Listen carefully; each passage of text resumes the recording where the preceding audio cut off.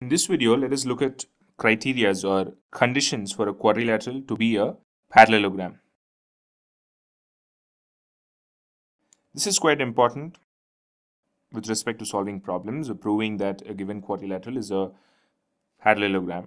So, let us see what are the conditions that are stated here. A quadrilateral is a parallelogram if both pairs of opposite sides are equal. Let us consider ABCD. Now, if both pairs of opposite sides, that is, if AD and BC and AB and DC are equal, then the given quadrilateral is definitely a parallelogram.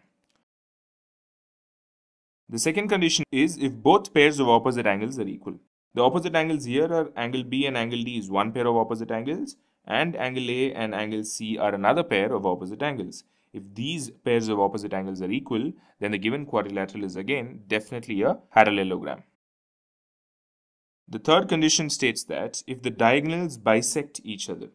Now say the diagonals here are BD and AC. Now if these two diagonals bisect each other, that is if AC bisects BD and if BD bisects AC, then the given quadrilateral is definitely again a parallelogram.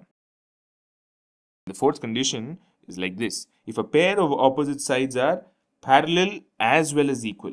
Now say for example AD is parallel to BC and at the same time they are equal to each other, then also the given quadrilateral is a parallelogram. Now just coming back to the last condition here. Now what happens if two parallel lines are not equal? What happens if two lines are parallel and one line is like longer than another parallelogram?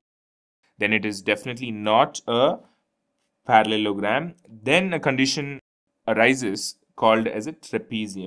This is a trapezium, not a parallelogram.